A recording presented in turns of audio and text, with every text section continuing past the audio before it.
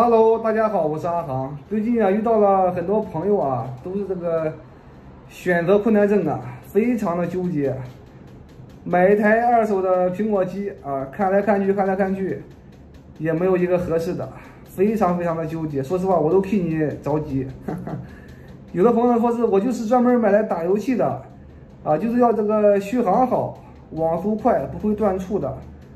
有的朋友就说我就拿来专门拍照的，要一个像素好、对焦快的。今天的话，咱们就聊一下这个该怎么选啊，说一下我自己的一些看法，希望对你们有帮助，不至于那么的痛苦。咱们呢就来说一下这个中高端的吧，像什么6S 呀、5S 的话就不再说了，都是一些公认的老爷机了，也有智能接打电话了，打个字它会卡了你的怀疑人生。先来说一下这个 S12代。这款机型的话也是比较香的一个机型 ，A13的处理器和11 Pro Max 的话是一个级别的，性能的话是没问题的，不会卡顿。不过这款机型的话，这个优缺点也是非常的明显，尺寸小，续航差，游戏档慎入，千万是慎入。你这玩意儿的话哪有打游戏打王者，你打上几把就熄火了，一会儿就没电了。散热的话也不行。8 Plus 真的是一代神机啊！放到2021年依然是非常热门的一个机型，但是的话 ，A11的处理器加上 iOS 15系统确实是不行了，续航明显的下降了很多，游戏档也是深碰，玩游戏的话发热的话现在的话也是非常严重啊。正常的话咱们看看视频聊天还是可以没问题的，没压力，足够了。游戏档的话也是不要碰这个机器。确实不行了 ，iPhone XR 真的是2021年的最香机型之一啊，哪里香？去年的话是卖2K 多，现在的话还是要2K 多，非常的保值，也是首款这个双卡机型啊。然后就它这个是一个像头，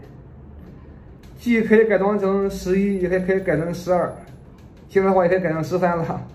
明年的话也可以改成14了，就是一个手机就让你从 iPhone XR 到14。你都可以体验一遍，市场需求量是巨大的，因为的话它具备了改装的硬性条件，还有的话就是这个价格啊，2K 多 ，A12的处理器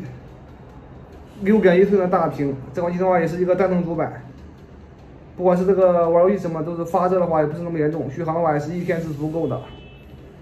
整体的话是没有什么很明显的短板，那就是这个屏幕的黑边确实有点大，其他的话可以说是没有什么很明显的短板了。确实是比较香这个机型。iPhone 13发布之后呢，所有机型啊都是在大调价，唯独这个 XS 是真的是很稳的，基本上是没有什么浮动，跟之前的话基本上是保持一致的。这价位的话，目前和这个 XR 的话基本上是持平的啊，肯定是选择 XR。XS 的话，除了这个屏幕是 OLED 屏，做工的话确实要比 XR 的话要非常的精致很多，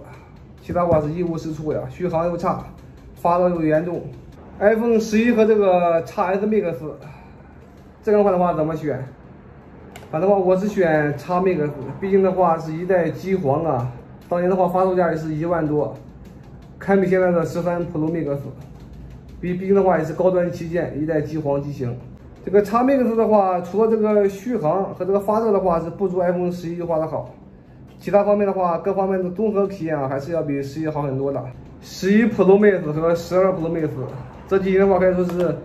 没有什么顾虑，只要资金充足，直接上就可以了。不管是各方面都是可以满足你的，拍照、续航啊、游戏，完全 OK。